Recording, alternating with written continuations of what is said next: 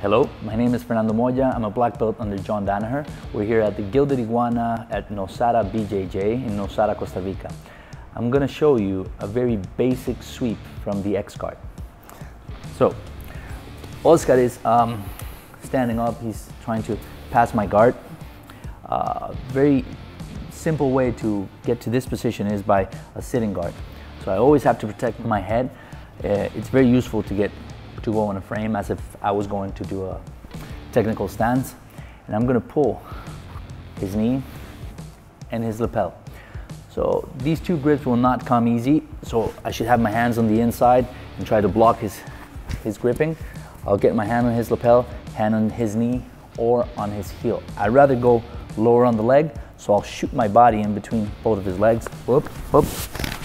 Now, once I'm down here, I'm gonna push the back of his knee, creating a little bit of space. Therefore, my other leg can come on the inside. Once my leg comes in the inside of his thigh, I will not point both of my toes, but I'll do a slight hook.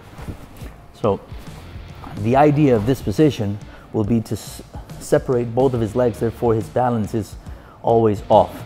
If he manages to get one of my legs out, it'll be not good for my guard. So I'm gonna apply pressure, stretching both of my legs gently, and now I'm gonna slide down to his heel and do a slight hip escape, making him fall on his back. I'm gonna control his pants, take my leg out, and attempt a pass. So once again, I'm in sitting guard. I'll try to grab his lapel, try to grab his foot. I'm gonna shoot my weight underneath him. I'm gonna open up his leg with my shin and get the second hook in.